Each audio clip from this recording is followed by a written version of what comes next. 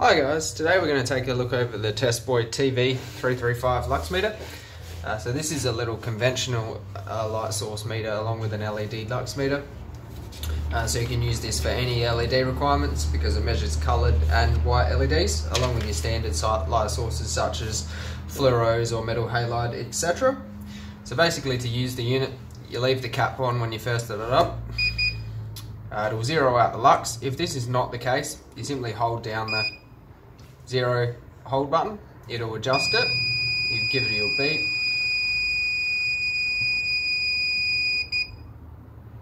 and then it'll go back to zero. So now you're ready to start measuring. So to measure, you simply remove your cap.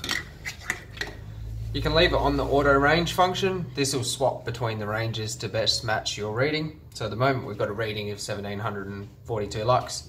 Just make sure when you are taking your reading that you're not shadowing the sensor. Currently we've got it on the conventional light source setting. So to change your setting to match what you're doing, you simply hold down the max/min LS button. This will then take you into the scale. That'll give you the adjustment based on what light source you're doing. So it's got 9 scales. So to go through them, you simply hit the up or down arrow. L9 relates to also a standard source of light. And then we have L6, which relates to your purple LEDs, L5 for your blue, L4 for your green, L3 for your amber, L2 for your red, and then L1 for your white LEDs. The other functions of the meter are that you can do hold functions, you can do max min, you can also do a relative reading.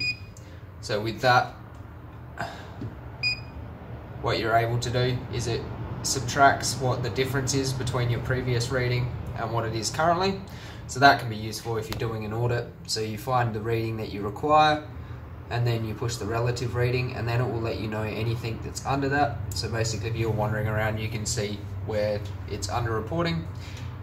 The other functions is it can do foot candles as well as candela. Most commonly in Australia we do obviously use lux readings. So in terms of your max min function, that can just be simply done by hitting the max button. As you can see there, our max reading was 1719 lux and our minimum was 1629.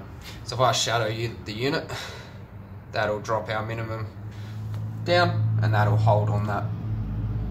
So as you can see, it's a fairly straightforward instrument to use.